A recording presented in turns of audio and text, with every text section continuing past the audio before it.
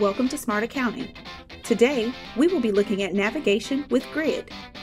Many of the modules in Smart Accounting will present you with an entry grid or spreadsheet displaying various account and transaction information. Here are some steps to working with your grid. Column widths can be easily adjusted to reveal long pieces of data by clicking and dragging on the column edge.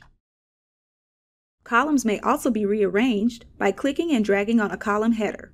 This functionality is useful if you are copying data from an Excel spreadsheet and need to retain a particular column order. For this reason, when entering data, the segments of the account code string do not have a maximum value. Therefore, you must tab to the next field when entering account information. The entire entry grid can be sorted by clicking on any of the column headers to see the data in that particular column in ascending or descending order. The copy and paste functionality in Smart Accounting is possible from both inside and outside the software. Data may be selected in individual cells, then copied and pasted into other cells. Or, if copying from Excel, you may select an entire block of data, copy, and paste by using the top left cell as an anchor. Entire rows may be selected by clicking the triangle to the left of a row. You can hold Shift to select more than one row.